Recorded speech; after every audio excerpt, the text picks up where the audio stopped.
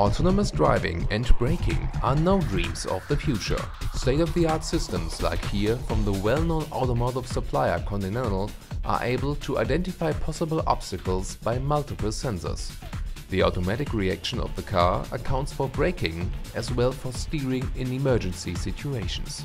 Furthermore, surround view cameras can avoid small incidents when parking. The cameras identify rear objects as well as cars and people approaching sideways. Cruise controls, which are adjusting the speed, are not quite new. But what is stunning is that the new systems now work with an automatic acceleration after standing still. So you can really use the autonomous driving to pass traffic jams in a very relaxed manner.